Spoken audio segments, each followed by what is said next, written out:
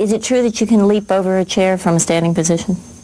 It depends on the size of the chair. Much like Bill Gates leaping over a chair in 1994, the current Apple versus FBI encryption debate is confusing and lacks context. Is there a reason they can't just take the shooter's phone, do some whatever they do? Magic. People are asking a lot of questions.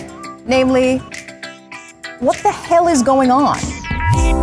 In the Apple versus FBI debate, a majority of people have sided with the FBI. But 11% of people are still undecided.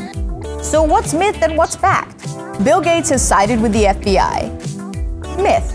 Despite several sources reporting that Bill Gates is Team FBI, he's publicly stated that he's more neutral. I came in this morning and saw headlines saying Bill Gates backs FBI. Yeah, I was disappointed because that doesn't state my view on this. While Facebook and Google are siding with Apple, we're sympathetic with Apple on this one. Gates says the issue isn't black and white. I do believe there are sets of safeguards where the government shouldn't have to be completely blind. All the FBI wants is access to one phone. Myth. The FBI wants access to all phones. Also myth. It's more nuanced than that. The general fear is that accessing one phone could lead to Orwellian surveillance or some other kind of evildoer. Bad shit could happen if this falls into the wrong hands. But what the FBI really wants is a system put in place that would allow them to access devices in the future, when they have a legal, legitimate law enforcement concern.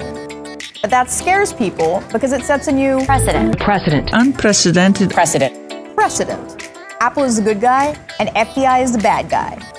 Myth. Neither is definitively good or bad. Both are exercising their rights under the law, and until this gets through court, it's essentially a battle of the brands.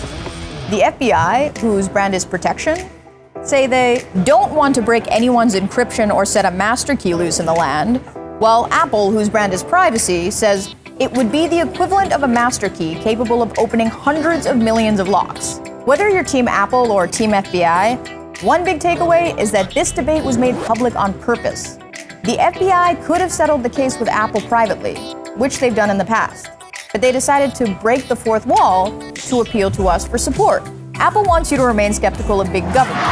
We shall prevail. 1984 won't be like 1984. But the government wants you to turn against Apple, which some people already have. What I think you ought to do is boycott Apple. How do you like that? I just thought it. What's important is that you don't jump to conclusions too quickly.